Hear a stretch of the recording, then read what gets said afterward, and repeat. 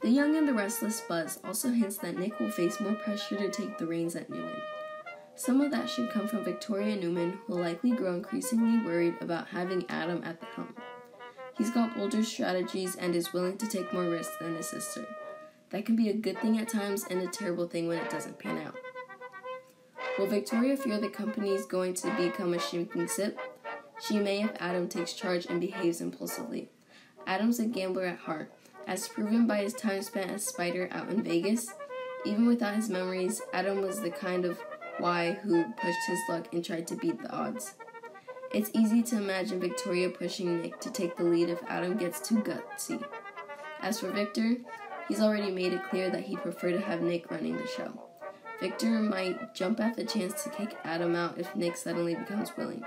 Pushing Nick on the throne may have been the plan all along. There's also Phyllis Summers, leverage to consider. If Nick needs a little help making sure Adam's out of the way, Phyllis could remind him of what's at stake. She wants to help Nick out in a situation like that.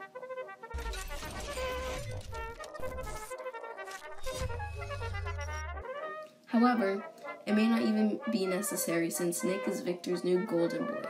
It's somewhat understandable considering the whole tampered meds debacle, but that doesn't mean this betrayal won't cut deep. The Young and the Restless spoilers say Victor may be poised to stab Adam in the back. Will Adam gain control of Newman only to have yanked it away?